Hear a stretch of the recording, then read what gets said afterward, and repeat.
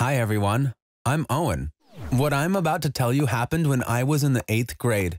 It was a really difficult year. I'm sure you'll be shocked and a little freaked out when you hear my story, because it sounds like something straight out of a horror movie, but there's nothing to be afraid of. At the end of the video, you'll see that there's a rational explanation for all the supernatural stuff that I went through. But first, a little reminder, if you haven't already done so, you can subscribe to this channel now. This way, you'll be the first to know when we upload new videos. And please don't forget to like the video if you find my story interesting. When I was in junior high, two things really bothered me: my height and my voice. My friends sounded older since most of them had started puberty, but I still sounded like a little kid. I would check my voice first thing in the morning when I woke up, and each time I'd be bummed out that it hadn't changed. It seems funny now how upset I was about something like this, but I was really hung up on it at that time. I was also really upset that I wasn't getting taller fast enough. I was one of the shortest kids in my grade. My friends had suddenly shot up. I knew I couldn't make my voice any deeper, but I thought I should be able to do something about my height. I Googled, how could I make myself grow taller? I clicked on every single link that came up. Playing sports, especially basketball, was a common recommendation. I saved my allowance to buy a basketball hoop and a ball. Normally, I'm pretty lazy when it comes to sports, but this time I was really motivated. I really wanted to grow taller. I was going to do whatever I could to become as tall as my friends so they'd stop looking down on me. After coming home from school, I would change my clothes and play basketball for hours. At the time, the only sign that I had started puberty was a huge increase in my appetite. No matter how much I ate, I still felt hungry. It was as if I had a deep hole inside me and I was trying to fill it. My family also noticed my insatiable hunger. I was the first to sit down at the dinner table and the last to get up. After dinner, I would go to the kitchen every 10 minutes to look for a snack. When I started overeating, my mom began to hide food from me. I found out about it later. One day when I came home, I noticed the house was smelling like cake. I got really excited and ran to the kitchen. I asked my mom, "Did you bake a cake? It smells amazing." My mom said, "No, I didn't bake anything. The smell must be coming from the neighbors." I believed her because my mom had never lied to me about stuff like this. That whole day, the smell kept driving me crazy. It was all I could think about. At night, after everyone had gone to bed, I decided to check where it was coming from. Do you know where I found the cake? Inside the laundry machine. I was thrilled like a pirate who just found the treasure. I kept eating piece after piece until I finished the whole cake. When my mom saw it the next morning, she was pretty angry. It turned out that her friends were coming over. She made the cake for them. She wasn't able to save it from me even though she hid it really well. When my dad found out, he said mockingly, "One person can't eat so much cake by himself. There's definitely one more person inside you. Let's give him a name. How about Ian?" This Ian joke went on for a long time. At dinner, when I would ask my mom, "Can I get one more plate of this?" my dad would say, "Owen is full. Now it's Ian's turn. He needs to eat too." Even though it bugged me a little at first, I got used to it eventually. I began to ask my mom, "Is there enough left for Ian?" when I wanted more food. One night, I woke up soaked in sweat. I'd had the scariest dream. This hand was coming out of my mouth as I was eating. It was holding a fork saying, me too," in a raspy voice. It was the first time I'd dreamt of Ian, the person who lived inside me. I was so relieved when I realized it had only been a dream, but the next night Ian was in my dream again. This time, he was trying to push his head through my mouth. At the same time, he was screaming, give me food," in that weird voice of his. I woke up gasping for air. The next morning, when I talked about my dream, my dad said, "It sounds like you can't feed Ian enough. He's coming for you in your dreams," and laughed. The following night, I saw Ian yet again, but this time it wasn't a dream. Yes, I saw Ian in real life. After I brushed my teeth, I felt something in my mouth. I looked in the mirror. I saw a pair of eyes looking out. You heard that right. I said a pair of eyes. Ian was looking at me from inside my mouth. You have no idea how scared I was. I couldn't run and tell my parents about it because it was ridiculous. I was so scared I couldn't fall asleep for a long time. Finally, I convinced myself that I had dreamt it. That's how I calmed down and was able to fall asleep. Unfortunately, I started seeing Ian even more frequently after that. Sometimes I'd hear his voice too. He was constantly asking for food. When I'd wake up in the morning, I would check inside my mouth with my phone's camera to see if he was still there. And when I'd see those scary eyes, I would immediately close my mouth. Now, I was sure Ian was real and he lived inside me. I knew my parents would think I was crazy, but I decided to talk to them anyway. When I told them what was happening, at first they laughed. But when they realized this was no joke and I was dead serious, they panicked. My dad said, "That can't be happening." I made a silly joke, and it went on for too long. "It's all my fault. Let's not talk about this ever again," he said. To convince them, I said, "Look inside me. You will see Ian for yourself," and opened my mouth. My mom said, "Owen, I'm getting worried. Please don't talk like this." When I insisted, she had to take a look. But she didn't see anything. Unfortunately, I was the only one who could see Ian. The next day, we were in the waiting room in a hospital. Without wasting any time, my dad got an appointment with a psychiatrist, that is, a mental health doctor. The doctor asked me many questions. He didn't comment on whether what I was seeing was real or imaginary. He just kept nodding and taking notes. I later found out that the doctor told my parents Owen is, of course, hallucinating. However, apart from the hallucination, he doesn't have any other symptoms of a specific mental disorder. There must be another reason for this. We can't start treatment before we identify what that is. And he asked us to come back in 3 days after he had done some research. Nothing changed in my life in those 3 days. I kept seeing Ian inside my mouth. He was asking for food all the time. I was eating huge amounts of food to satisfy him. I had begun to eat enough for 3 or 4 people. Perhaps there were other people inside me in addition to Ian. When we went to the psychiatrist again, there was another doctor with him. That doctor's specialty was neurology. That means he treats diseases of the brain and the nervous system. He examined me as well. He made me tell him my story. "Did you recently get hit in the head?" he asked. After the examination, they put me inside a huge machine and scanned my brain. We'd get the results the next day. They wanted us to be at the hospital early in the morning. The next day when we arrived, we saw that there was another doctor in the room alongside the psychiatrist and the neurologist. His specialty was disorders of the stomach and the digestive system. He examined me like the others had done. Then he wanted to run some lab tests on me. You're curious about what happened, right?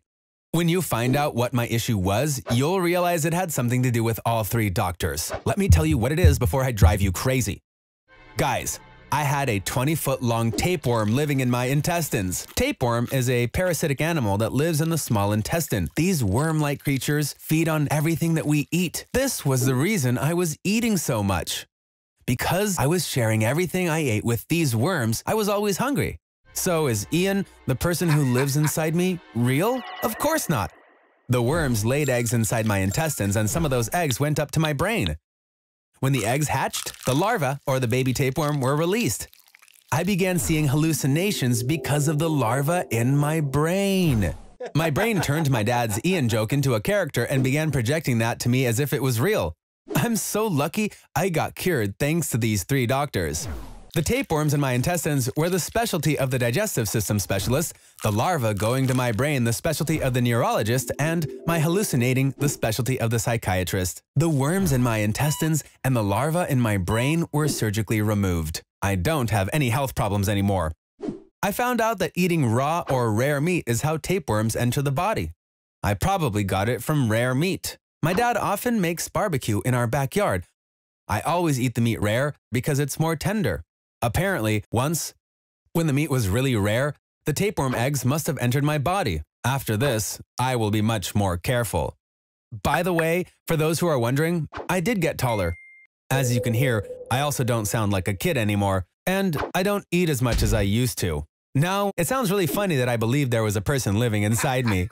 The brain is an extraordinary organ, extraordinary enough to show you something that doesn't exist. If someone else was telling me all this, I might not have believed them. But it's all true because I lived through it. Thank you for listening to my story.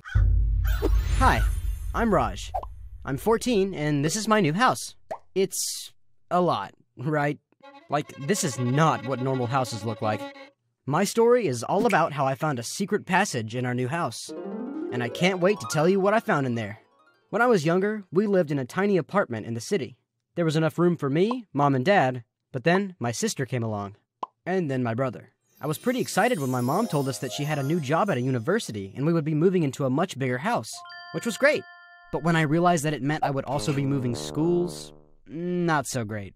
Still, I would be getting my own room and hopefully making new friends. So I tried to see it as an adventure. We packed all our stuff into a moving van and drove here. When she first saw the house, my sister was so scared she burst into tears. Mom said, "What's the problem? It's a huge house with a fantastic garden for you to play in." My sister said, "It's dark." My brother said, "It looks like it's gonna fall down and crush us." I was like, "Mom, it's gonna be hard enough being the new kid in school without being the kid who lives in the weird, spooky house."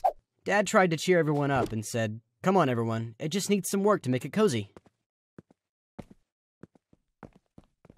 Just then, a ball came over from the house next door, and that's how I met Tim and Eddie. Tim is my next-door neighbor. He said, can we get our ball back?" I was like, "Sure. Hi, I'm Raj. I'm moving in." Eddie, his friend, said, "Yeah, pretty brave." And they both laughed, like they knew something I didn't. I wish I had some of my old friends with me to back me up. Tim said, "Eddie, don't say anything. He can find out for himself." But I already guessed there must be rumors about such a weird-looking house. So I was just like, "Spill it. What happened in my house?" Tim tried to scare me with a story about how a magician used to live there and do weird spells and things. He said the magician died in the house, but his body was never found. Eddie was like, "Tim, if his body was never found, how do they know he died?" Eddie insisted instead that he'd heard a group of nuns used to live in the house. But one day, they all turned into enormous black crows and flew away. Just then, Tim's mom came over. She scolded Tim and Eddie. "Boys, don't be telling the new neighbor any of your silly stories. The nuns moved to Canada, and that magician retired to the south of France. The house was just rented by students at the university." Tim and Eddie were like, "Yeah, basically no one's ever gonna want to come to your weird house." And I didn't want to be known as the boy with the weird house, so I said, "Yeah? Shame. You'll miss out on seeing all the cool stuff that's still in there. Unless you're just too scared to come in," I said. Tim said he wasn't scared of anything, so I said, "Okay, come in then, if you dare." The house smelled weird and creaked a lot, and not all the lights worked. So basically, it was as spooky on the inside as it had been on the outside. We looked through some of the old junk and found loads of playing cards and posters for a show by Maximo the Magnificent. So a magician had lived in my house, but not a magician who did weird spells, one who did magic shows. "Lame," said Tim. I was so annoyed, I wanted something that would make Tim and Eddie think me and my house were cool. Ghosts! Yes! Now that would impress Tim and Eddie. I told them it must be a ghost. But I realized it was just my brother and sister exploring the house. But then, there was a weird moaning sound from the next room, like, "Oh." It happened again. "Oh." And Tim freaked when I said I was going to open the door. Eddie shrieked, "Please don't open the door." But I didn't really believe in ghosts, so... Eddie shrieked, "It's the nuns! They're going to turn us into crows!" The figure moaned again. "Oh." But I just shrugged and said, "Dad, enough already. You're so cringe." My dad took the cloak off and laughed at us. "Just came to tell you there's pie if you want some." Eddie and Tim were like, "This is lame. We're out of here." My first shot at impressing my new friends, and now they just thought my house was full of rubbish and my family were cringe. So Tim and Eddie went to leave. We found room after room of old junk and dust. Eddie was like, "Dude, how do we get out of your house?" But I didn't know. It was so dumb. I was lost in my own house. We found a dark room full of old books. Eddie was like, "Books! Really cool, man. Really cool." I was like, "Whatever." I leaned against the bookcase. Then, without warning, the bookcase swung open. Eddie and Tim were amazed. There was some kind of secret passage in my house. I wasn't so sure about going in, but I finally had something to impress my new friends with, so I wasn't going to turn it down. It was super dark. I took the lead, but Eddie and Tim weren't far behind. We went down so far that I guess we must be under the house. We came to a dark corridor. Tim said that smugglers used to live in this area hundreds of years ago, and maybe it was an old smuggling tunnel. Eddie said everyone knew that they dug huge tunnels here for the local power plant, and not all of them were used. They started arguing.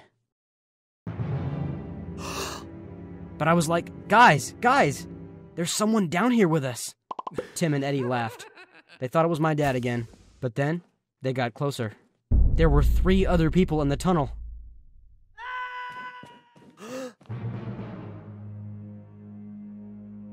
I took 1 step forward, and the person in the corridor also took a step forward. I took a step back. They took a step back. I thought about what would make someone want to live in the dark down here. Maybe it wasn't a person. Maybe it was some kind of monster. I raised my torch to get a better look. And I saw my own face. There wasn't anyone in the secret passageway. It was a mirror. I was like, guys, it's okay. Tim went behind the mirror for a closer look.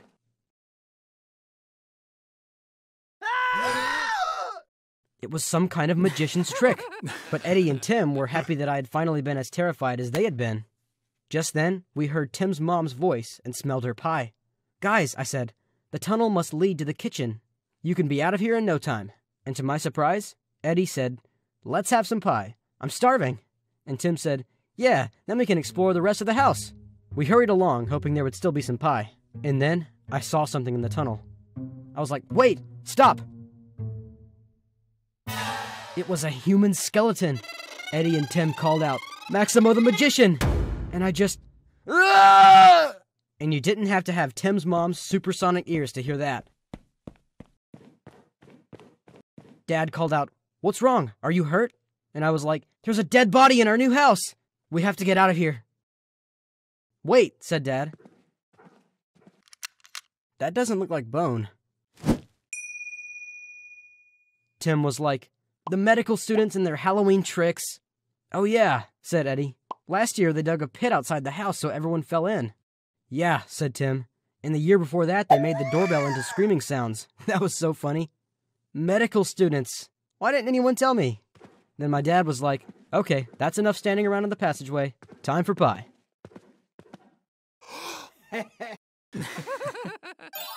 So even though my house is weird and spooky, it did help me to make new friends. Did you enjoy my story? Have you ever found a secret passage? What did you find? Do let me know in the comments. And if you need to move to a new house and go to a new school, just think, you probably won't have to deal with a skeleton in a secret passageway. In the end, my spooky house turned out to be a normal house just like any other. Hi everyone, my name is Alex. If you have an attic in your house, you might look at it differently after the story I'm about to tell you. I've always had a thing for horror movies. Even when I was a kid, I used to secretly watch horror movies after my parents went to bed. Of course, I would have trouble sleeping afterwards. The ones that got me the most were the haunted house movies. I would even feel sad because we lived in an apartment. I thought, I wish we lived in a house. Then maybe we would have stuff like this happening in our house too. Years later, my wish came true, and I came to realize it wasn't something to wish for. It had only been a few weeks since we moved into our current house. We started living in a single-family home just like I'd been dreaming of, but I wasn't expecting scary things to happen, because I was old enough to know haunted house stories weren't real. Around that time, my parents won an amazing vacation in a charity raffle. They were going on a luxury cruise that would take them to 15 countries. This vacation was the big prize in the raffle. Normally, my folks could never have gone on an expensive trip like this. Still, they were hesitant at first. They only won 2 tickets. I wouldn't be able to go with them. To convince my parents to go, I told them, I'm 17 now. I'm starting college next year. You need to learn to trust me. You have to accept that I'm a grown-up now. They agreed with me. So this is how I got to stay home alone for so long for the first time in my life. By the way, our house has 3 floors. The top floor is the attic. My room is below it. It has that little hatch in the ceiling which you open to go up into the attic. I had no idea what the attic even looked like. I'd never gone up there since there was no ladder. It was the evening after my parents had left. I'd gotten up really early to say goodbye to them, so I fell asleep even before eating dinner. I woke up hungry in the middle of the night. Just as I was thinking, I need to get up and get a snack, I heard some noises coming from the ceiling, or rather from the attic. It sounded like someone was walking, but I couldn't really tell because I was still half asleep. I listened closely. Yes, someone was definitely walking. Then I heard another noise. It was as if something was being dragged across the floor. I was super scared. Next came something like the sound of a small chain jangling. I jumped out of bed and ran downstairs. Could this house be haunted? I knew it was a ridiculous thought, but it was the only thing on my mind as I was running. After I made it downstairs, I held my breath and listened again. I couldn't hear anything from there. It was too far away. I thought, should I call the police? But this was a very old house. It could be a big mouse up there, or even the sound of the floorboards expanding. If the cops came and they couldn't find anything and then my parents found out about this, they would say, "We thought you were a grown-up. You heard sounds and called the police on your first night." And they wouldn't trust me again. I decided not to call the police, but because I was nervous, I couldn't get any sleep. I sat listening to what was going on upstairs. How would I spend 15 days alone in this house? I was working part-time in a store to keep myself busy during the summer break. I got off work at 4 p.m. When I came home, I decided to climb up into the attic to check out if anything weird was going on. But how was I supposed to get up there? Did we have a ladder? Yes, we did. I found a small ladder in the garage. I brought it to my room. It was tall enough for me to reach the ceiling. I opened the hatch, I climbed up, and looked inside. It was the first time I was seeing the attic. It looked like my parents had never gotten up there either. Everything was covered in dust. There were untouched spider webs everywhere. I couldn't see too far into it since it was darker in the corners. I turned on my phone's flashlight and held it there.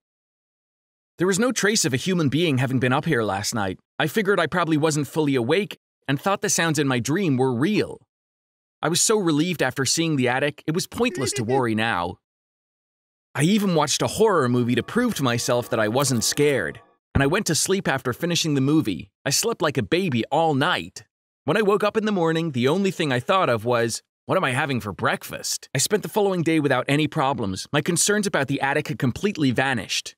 That is, I thought they had. I wasn't working on the weekends. I woke up pretty late that Saturday. When I went into the bathroom, I noticed the light was on. I was thinking, I must have left it on, when I saw a shiny ring on the floor. Where did it come from? I picked it up. It looked very expensive. There was no way a ring this expensive could have been my mom's. Suddenly, I felt my blood curdle. I thought it had been a guy, but what if it had been a woman in the attic that night? Did she come back while I was asleep and walked around the house this time? But the only way to the attic is through my room. It would have been impossible for someone to get in or out without waking me up. I couldn't think of a reasonable explanation at that moment. All I could say was, this doesn't make any sense. There was nothing to steal here, but I still quickly checked the house. Everything seemed in its place. Or was I completely wrong? Could it be that someone came to visit my mom and dropped their ring? But I'd been using that bathroom for the past week. Surely I would have seen a ring this big. I wasn't able to figure it out yet, but there was something going on. I made a plan, but it wasn't something I could pull off on my own. I called my best friends, Luke and Matt. I told them it was something very important and asked them to come over for the night. When they came, I told them all about what had happened. Matt had a relative who worked at a jewelry shop. He took a picture of the ring and sent it to her. She told him, I'd need to see it in person, but it looks like a diamond ring expensive enough to cover your and your sister's college tuition. Luke had made fun of me at first, but after hearing that, he was also convinced that something weird was going on. We waited until it got really late. Then we started executing our plan. I have a small tripod. I started a live stream from the YouTube app on my phone. I set up the phone on the tripod. I climbed up the ladder and opened the hatch. I placed the tripod with the phone attached to it on the floor of the attic. There was no lamp in the attic, but the moonlight coming in through the roof provided enough light. Next came the second phase of the plan. We went down into the basement just in case. We started watching the live stream from my laptop. More than an hour passed. We were glued to the screen, but nothing was happening. We all got tired and sleepy from staring at the nothingness. I had to find a solution. I thought we could stay awake if we played a board game. I went up to my room. Just as I was picking up the game, I heard a noise from the attic. I held my breath and listened. It wasn't as clear as it was that first night, but there was definitely some kind of movement up there. I left the game there and ran to my friends in a panic. When I got downstairs, I saw that they were both sitting with their eyes closed. They had fallen asleep. I said, "Wake up! There's someone in the attic," trying to keep my voice down. We all looked at the screen at the same time. We all saw it. A shadow was moving in the attic. It wasn't close to the hatch. It was further away, Luke said, "This doesn't look like a woman." But the attic was so dark, it was impossible to tell for sure. It was time for phase 3 of the plan. Calling 911. We couldn't look away from the screen. We weren't scared because there were 3 of us, but could this man or woman be armed? I nodded toward the front yard. "Let's call them from outside," I said. "If anything happened, it will be easier to run away." There was a police station nearby. A few minutes after we called 911, we were in the front yard staring at the screen with 2 cops. They were also sure there was someone in the attic now. They debated whether to ask for backup. One of the cops said, "We could lose them while waiting for backup." They turned on their flashlights. They went into the house very carefully. We were very excited to be watching it all live via YouTube. We were expecting an operation like in the movies, but it didn't turn out that way. We'd left the ladder we used to go up into the attic there. The cops used it to climb up. On the screen, we first saw the light from the flashlight and then the head of one of the cops. The attic was now fully lit. Right in the corner, a man stood completely frozen. There was a bag in front of him. The officer yelled, "Police, sit down where you are. Put your hands above your head." The man did as he was told without saying a word. So, who was the man in the attic? And more importantly, what was he doing up there? According to the police, this man was the most brilliant thief in town. He only broke into rich people's houses and stole only jewelry. His sister had lived in our house about 10 years ago. Whenever he came to visit her, he climbed the tree next to the house to get into the attic. He made a secret compartment inside a wall. He was keeping some of the jewelry he stole in there. One day when he decided to stop being a thief, he was planning to sell his hidden jewelry stash and start a new life in another country. However, he got caught in a wealthy person's house in the middle of a burglary. He had been in jail for years. He finished serving his sentence the previous week. The first thing he did after being released from prison was visit his hiding place, which is our attic. This guy was taking some of the jewelry from the attic and selling it piece by piece. If he sold it all at the same time, the mafia would have heard about it since it was stolen. As you might have guessed, the ring I found in the bathroom was his too. That night when he came to pick up jewelry, he had to use the toilet really badly. The guy is the smartest thief in town. He spent his whole life breaking into other people's homes, so he was really comfortable entering our house from the attic and using our bathroom. He must have dropped the ring as he was pulling up his pants.